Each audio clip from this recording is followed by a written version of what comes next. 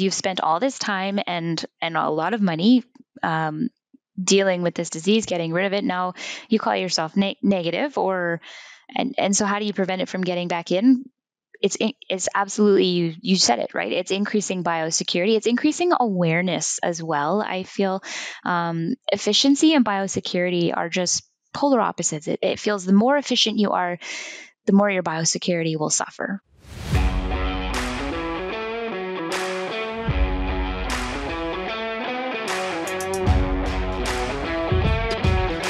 Welcome, everybody, to the Swine Canada podcast. My name is Dan Columbus, and I will be your host for today's episode. And with me today, I have Dr. Melissa Desrochers, who is a production veterinarian with High Life. So welcome to the show, Melissa. Thank you, Dan. Yeah, how are you today? I'm doing well. How are you? I'm doing fantastic. So before we get to today's topic, which I'm sure people are going to guess is swine health to some degree, just because our listeners might not be familiar with who you are and what you do, I just ask you to kind of introduce yourself and let us know about your journey so far and what's brought you to where you are today. Sure.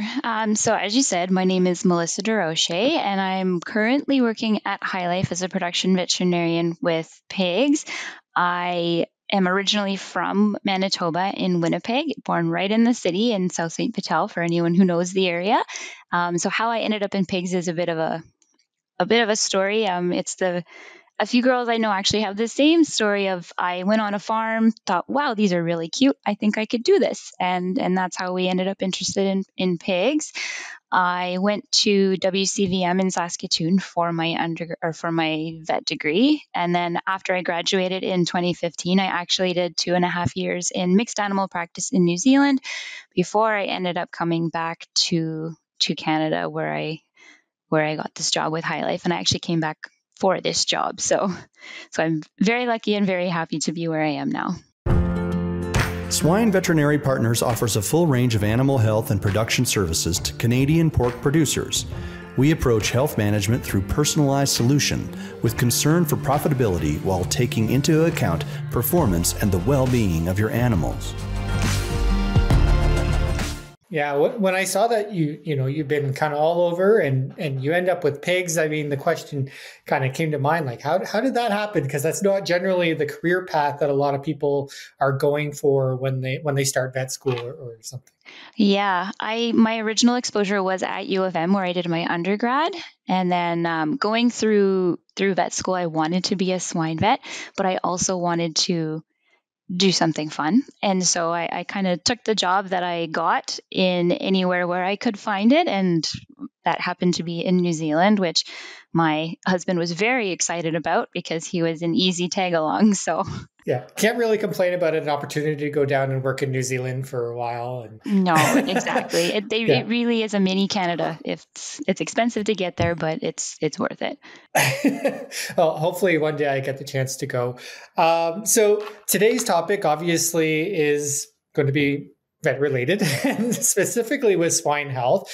And I know you've specifically talked about wanting to mention the work that's been going on with Mycoplasma hyopneumoniae eradication. I hope I pronounced that right, because I am not a vet. So maybe we'll just get started with why that particular pathogen and why it's important, and maybe why that was the focus. Yeah, for sure. So I kind of fell into this project. I didn't have I shouldn't say I didn't have an interest beforehand, but it was just another one of those bugs that a lot of farms have considered one of the main things. You either have it or you don't, and a lot of farms, particularly in this area, they do. So Mycoplasma hyopneumoniae, lots of vaccination programs, a lot of information on it. Not usually the most difficult to control, but there was a lot of discussion, particularly south of the border, about eradicating, and they were successfully eradicating this pathogen from farms, leading just to healthier stock, leading to increased average daily gain, increased profits, which is at the end of the day what a lot of us are here to support in production. So with High Life, it ended up being that we have a flow. It's very well located. It's 3 sow farms with their commingled nursery, and then they have all of their their associated finishing barns. We were under the impression that the sow farms were negative for mycoplasma, and then they would mix into their nursery and finisher, which were positive. And then all of a sudden, we had a positive in the sow barn. Sorry, I should backtrack a little bit. We were under the impression that they were all negative and that the finishers were positive. We've tried to eradicate a few times before I had started with the company unsuccessfully, but the flow was doing well, so no big deal kind of thing. And then it so happened that one of our sow farms broke, but the other two did not, which after further investigation led us to maybe we didn't successfully eradicate because our sow farms are actually positive. So flowing positive pigs into our positive nursery to positive finisher, you're not going to get it out of the finisher unless you get it out of the sow farm. So that's sort of where we started here is, hey, this is a really, really well located flow. They're by themselves, they're their own loop. So why don't we just see if we can get rid of it? And so we did. So you mentioned at first that you had tried maybe to eradicate this, maybe not successful. So I guess the question is, what could possibly have been preventing that from happening? And maybe that leads into then what steps you took to then achieve that successful eradication. Yeah, so we ended up modeling a little bit of our sort of status, just determining the status of the farms off of there's an AASV PERS status chart that we used. I believe there is one for Mycoplasma now, but at the time there wasn't one. So we used that one to just define, are we positive, are we stable, are we unstable? Obviously, we thought the pigs coming in were negative, but they weren't. So it didn't really matter what we would do in the finishing because they're coming in positive, right? But what we were trying to do is it was thought to be something that's really easy to get rid of. You can just walk it out of the barn, right? You empty all the pigs, all in, all out, clean it up, put in negative pigs, and have your pie or whatever you're saying here is. But they just kept breaking at the very typical time. They were very clinically affected, lots of coughing, lots of sick pigs, and so further diagnostics and further exploration led us to finding the positives on farm. And then when that sow farm actually ended up breaking, and it was quite significantly affected as well. But when one sow farm breaks and another one doesn't, you start to kind of wonder, okay, well, what's going on here, right? So then I guess once you identified that there's a problem, then what kind of steps did you start to look at for? Yeah, so the first thing that we wanted to do is that we wanted to stabilize the herd. We wanted to stabilize the flow. And then just get right started onto our eradication because it ended up having a little bit of a steep learning curve, particularly in the beginning, because part of the eradication is successful exposure, is successfully making sure that everybody has a day zero and that what day zero is. Because if you think day zero is today, but it's not until 4 weeks later, you're going to have a really rough last month. So once you expose your pig, there's literature that says that your pig can shed mycoplasma for up to 280 days. That is obviously a long time. So if you're 4 weeks out, you are going to open your herd at the 280 days, but maybe you're still shedding for another month and you've just unfortunately kiboshed your entire eradication protocol. So everything ends up in about an 8 month. It's an 8 month process at a minimum. A lot of actual consultation with some vets down in the States who had done it, particularly in Minnesota.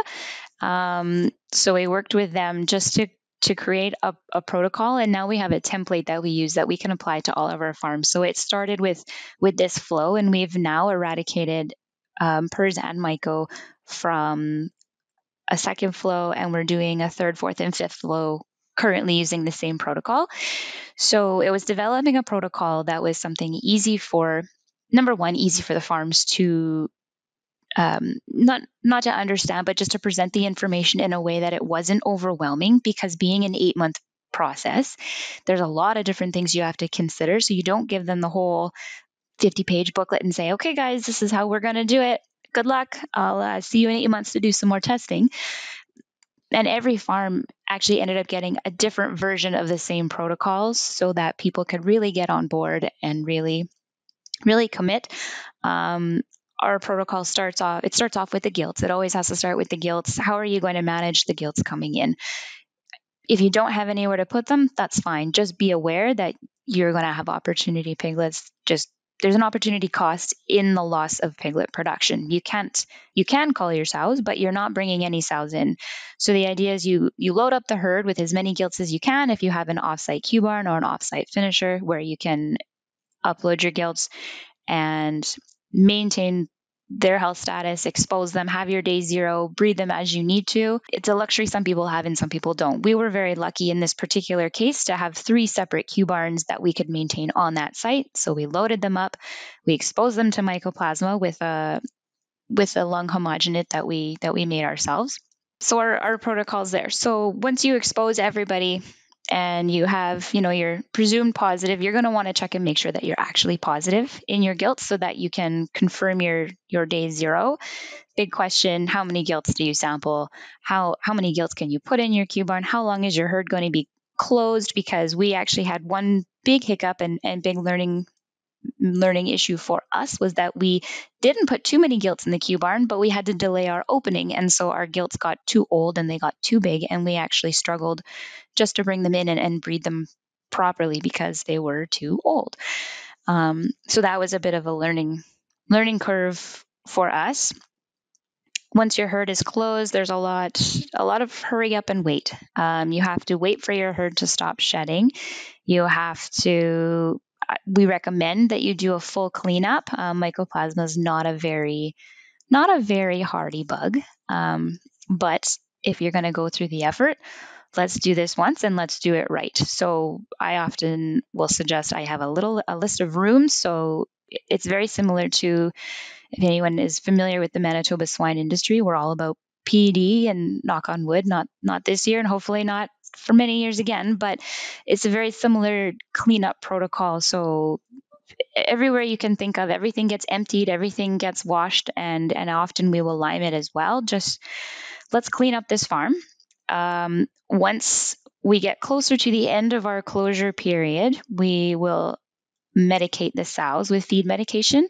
I prefer to use 2 different types of medication because culture insensitivity is virtually impossible for mycoplasma. I'm told it's very difficult to grow.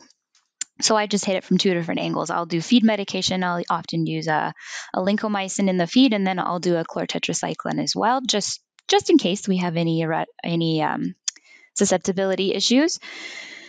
That's for the sows, just so that we can stop any last-minute shedding if our day zero is wrong. We'll also use a tulathromycin on our piglets for 4 weeks. So the first week we're going to use tulathromycin for everybody on the ground. So I say if there's 4 feet on the ground, they get a medication.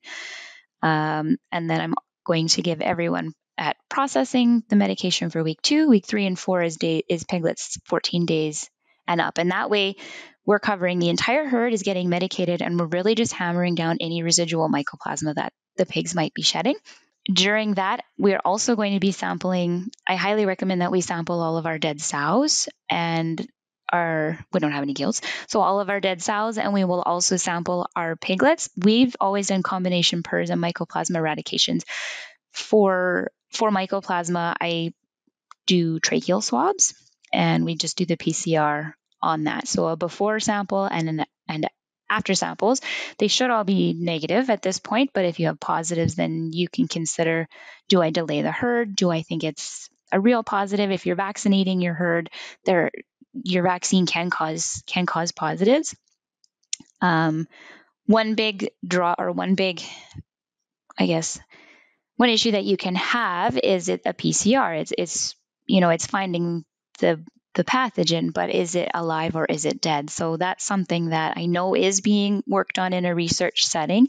And when we asked, was not commercially available yet. So keeping an eye on that, but I think that will be really, really handy in future eradications, particularly because everybody is using vaccine. Everybody is getting it on their gloves or, getting it everywhere, right? Because when you're doing either a mass vaccination or you're vaccinating at weaning, there's vaccine there. And then you go and sample your pigs. Well, of course, you're going to have a positive here and there. So that's going to be very, very useful. It's just one step after another. once you're happy and you have your negatives, usually I have a predetermined, we'll start sampling 6 weeks before we bring the gilts in. And as long as I have my negatives, I'm happy to bring my gilts in. And then I sample my gilts. Here's the big question is, depending on the vet, they're going to probably tell you what you want. What is going to constitute a negative? When do you sample those gilts? I like to sample them a month after entry, and then I sample them again 6 months after entry. And I'll sample, if anyone starts coughing in the in-between, then I'll sample them as well for Mycoplasma. And I also, well, they're already tagged, but we make sure to sample the same gilts when they go in. And so far, everything has always been good. I'm sure there will be a day where it's not, but well, hopefully there isn't. But you always have to prepare, right? Yeah, exactly. So that's it was long, but it was kind of a brief summary of what kind of the protocol that we've developed and are following internally. Fairly easy, but also a lot of places to mess it up. I think just like everything. For a lot of, just like everything, exactly. You mentioned at the beginning that kind of each facility or location got a slightly different protocol. So, like, what were some of the maybe differences that you would have implemented or considerations that would have been put into place? Yeah, so definitely the gilt management has to be very specific to your farm. So on one farm, we had our offset or our quarantine barns on site, so we could load those up. Another one of our sites, we didn't have a quarantine barn, and so we just loaded as many gilts as we could and just closed the herd and said the opportunity cost for this one is a little bit higher. Being an integrator, we see the benefit in those downstream pigs. If you're only a sow farm operator, or if you're an isoine exporter, it might be a little bit harder to justify some of those costs because all the costs end up falling on the sow farm, and realistically, the benefits are in the finisher. So those were the main differences that we would see going from farm to farm. And then just the presentation of the data. Some people like to see the big picture. They like to see, what do I need to do 6 months from now? Other people say, I don't really care. Just tell me what I have to do tomorrow and I'll get it done. And then come back 2 days from now and tell me what I have to do the next day. So you really have to know your people in order to make it successful. Yeah. So that's a good segue talking about the people, because, we say a lot of the times the pigs are easy. It's the people that are more difficult. So, like, when you're doing this, maybe what are some of the challenges other than what you kind of just mentioned, that kind of came up? Yeah. So like I said, the people for sure. And we actually had, I think it's a good story because we have to learn from them all. But we had the first one that we did, everything went almost too well until we got to the finishers, and we had one barn that just could not keep pigs negative. Absolutely could not. And, going through and doing biosecurity audits and visiting and just spending the days with them to see what could possibly go wrong. And they're good people, but they really need to understand how easy it is to move these things. And so what we ended up switching around was the people. We put, the aces in the places. We said, if someone's not great at going from A to B and then not going back to A, then let's only have them work at A, or let's only have them work at B. And by changing those things, that's actually how we ended up getting Mycoplasma out of that last finishing barn, was addressing the people. I think another big thing with people is having the finishing staff, when biosecurity allows, have them go to your sow barn and help with the cleanup and help with those mass vaccinations and help with some of those things, because it's very labor intensive, and it just shows the sow barn staff that, hey, they really care about this too, because they really want to see the improved health in these pigs, and we're just one team here. Some of the other challenges that we faced were sometimes even just obtaining the medication. We have our own feed mill. So if you don't have your own feed mill, it might be a little more difficult to have rotation of those medications. You're only medicating certain rations at certain times.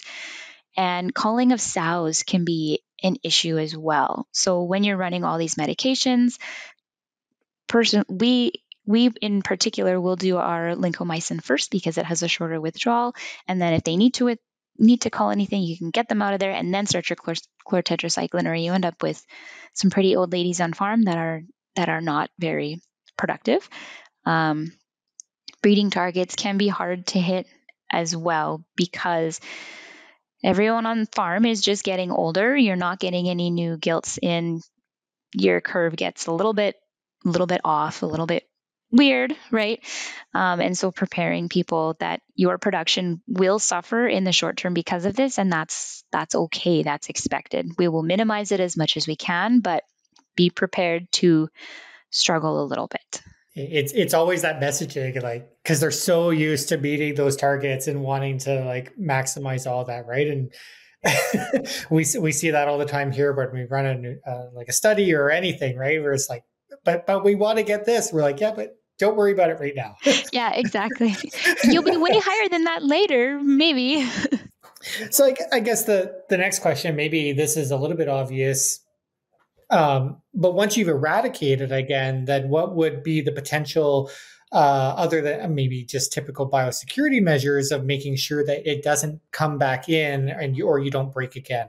Yeah, so that's really, really a good question, actually, because you've spent all this time and a lot of money dealing with this disease, getting rid of it. Now you call yourself negative, and so how do you prevent it from getting back in? It's absolutely, you said it, right? It's increasing biosecurity. It's increasing awareness as well. I feel efficiency and biosecurity are just polar opposites. It feels the more efficient you are, the more your biosecurity will suffer, right? So by having everybody on your team, your manager, your production manager, your swine technicians, your assistant managers, everybody needs to be in the know, and everybody needs to be their own barn's gatekeeper, right? If someone comes on farm, you say, hey, I'm not really sure why you're here, or can you let me know where you were last? And because we're an integrated system, we know other barns, we know what the health status is, we know where people have come from. And so I'm not going to say it's easy to track, but we know what is okay and what is a high risk or a low risk versus high risk activity. I guess there's no this is safe and that's not safe. It's just the level of risk that you're willing to take. For us, transport was a difficult one. Sharing trailers. That's the word, sharing trailers. You don't want to do that. But by dedicating a trailer to one particular flow is, again, less efficient. Ongoing herd health or herd sampling. So we will do tracheal swabs. And then because we eradicated PRRS at the same time, we take blood samples as well, just to double check, hey, everything's still going okay out here, because if you don't look for it, you're not going to find it. So we really follow that. If you want to know that you're truly negative for something, you have to aggressively look for it, because there's no sense in digging your head into the sand. So I know you mentioned at the beginning, these, I don't know, was it 2 or 3 facilities that you kind of picked to look at this because of the flows, made it a little bit easier or whatever. Is this something that you think that, the majority of facilities or producers would be able to implement if they wanted to, or is there going to be some situations that might be, more difficult or almost impossible? Yeah. So, I have a dream that just everybody will eradicate and we just won't have to deal with this anymore. But realistically, I think that you would have to get everybody in one geographical area on the same page. There are a few different studies out that look at, is it aerosol transmitted, or how are we getting it from one barn to another? It is predominantly vertically transmitted, but there is evidence of some horizontal transmission as well. So when you're in a very hog dense area and all of your neighbors are positive, it's really hard to justify going through this process. I think you can, and you probably will get rid of it, but your odds of rebreaking are pretty high, right? So you have to look at that and see, is it going to be worth it? Am I going to have my ROI? Or if I'm going to break again in 6 months, maybe I just focus more on minimizing the amount of pathogen that I have on my farm so that my pigs can be healthier downstream. Maybe getting a little bit philosophical to kind of, as we're getting to the end here, are there lessons that you have learned from this eradicating of mycoplasma that you could see applying to maybe other pathogens or situations? Yeah. So we've done a few different eradications, and predominantly they're viral. Mycoplasma being a bacteria is a little bit different. I was hoping to apply these principles to some things like A. suis. Not so successful. I don't know why at this point, but I think some of the load, close, expose, and then the really minimizing the pathogen is something that we've learned that we can apply for other things. Seeing what's circulating before you open your herd and really assessing, am I stable? Am I not stable? And just because I find it doesn't mean that what I found is still alive. So being able to differentiate a live versus an infectious versus non-infectious lab result, right? And if you're going to be taking these labs, make sure you know what to do with that result. Don't take it to look, because you're going to get that positive back and say, I don't know what to do with this, and I don't know how to tell my farm. Make sure you have those contingency plans. That was something that really came up as well. There's lots of things to eradicate, and I think we will get there, but it's going to be a big thing. Yeah. Hopefully we can eradicate more and or have more farms that get rid of this. So before we get to the take home, is there any topic that we have not touched on that you would like to? I guess the only thing that I wanted to maybe briefly mention was just some of the exposure techniques that we can use. Because establishing your day zero is so critical, then your exposure needs to be successful, right? So when we did our projects, we used a lung homogenate from gilts that we had sacrificed on farm that had recently entered.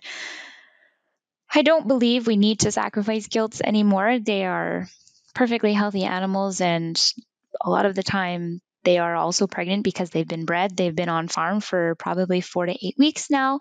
And it's very difficult for me, and probably even more so difficult for the farm staff to help with euthanizing her, to make the lung homogenate to expose the animals. I like the lung homogenate because it's something we've obtained on farm, so I know it's the right mycoplasma. But I think that moving forward as an industry, we can do better. We can do things like BAL, or we can like a lavage. So we could just grab the bacteria from the trachea, or we can do tracheal swabs, mix it with some media, and then put that in our fogger and infect gilts that way. I think it's better for the animals. It works, and it's where we need to be heading.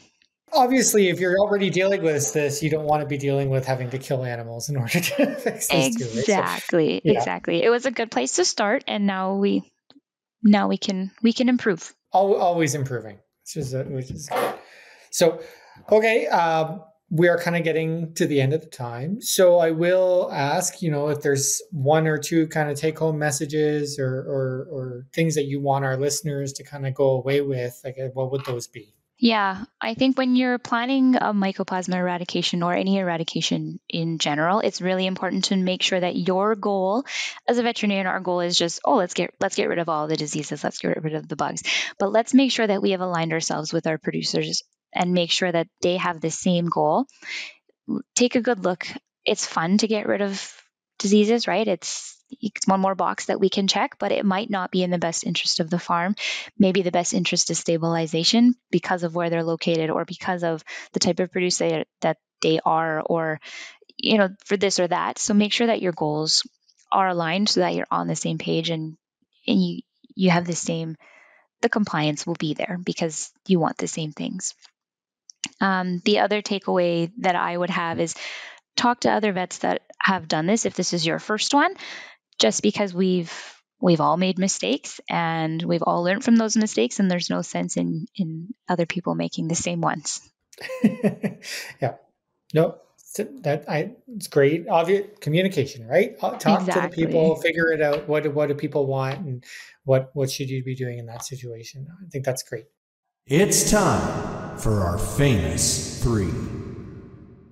Okay, before I let you go, we ask all our guests 3 questions. I've heard these questions. Oh man. Okay. Okay. So, well, then you should be a little bit prepared for it then. I'm not. That's the worst part. Okay. So Anyway, our first question is, what is your favorite go-to swine or agriculture-related resource? Right. So I want to tell you that it's a book because I love books, but it's not. And I actually just find, well, I guess it is, but I use the Swine Disease Manual, the online version, because I find it's more up to date. And I actually just got rid of all of my paper copies because they're out of date and they're just not. I worry that I'm going to learn something wrong, right? Review something wrong. So the Swine Disease Manual that's the one that I use. Could have seen that one coming. Yeah. Okay, well, so our second question then may be the opportunity to mention a book, because this is, something that isn't related to swine or agriculture that, you've read recently, or a particular favorite from the past, Yeah. So one of my favorite books that I've read recently is actually called Shards of Earth by Adrian Tchaikovsky. It's like kind of a sci-fi book. I really like that genre because it kind of takes me away from real life, I guess. I love my life, but it's all about people that are in space and they have different. It's people and they're in space, and then there's different aliens and different species that all live together, and they're trying to save the galaxy. Kind of. I don't know. It's pretty nerdy, but I really like it. You know what? Sometimes you need something to get away because you can't read the swine health manual all the time. Yeah, exactly. And I don't want anything too heavy, right? You just want to be able to listen and enjoy, or read and enjoy.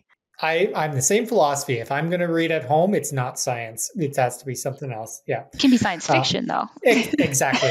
Yeah. Okay. And then our last question is, when you think back to successful swine professionals or leaders, what is a characteristic that they all seem to have in common that makes them successful? I think that the characteristic that makes that, there's two individuals I'm thinking of right now, and what they both have in common is the ability to teach people. So they're very, very smart, but they're very good. And now we're circling back to communication. So it's their ability to change information and put it into a way that the person they're teaching will understand, and then giving them the opportunity to use that information and grow themselves. That one comes up quite often, right? You can be the smartest person in the world, but if you can't give that knowledge and effectively to somebody else, then it's limited. No, I think that's great. So, well, okay, you made it through the three questions. You made it through your presentation, right? I think it's been a great episode with lots of good information. So I hope you enjoyed coming on and discussing this. And so definitely thank you for participating, and thanks to our audience for listening. Great. Thank you.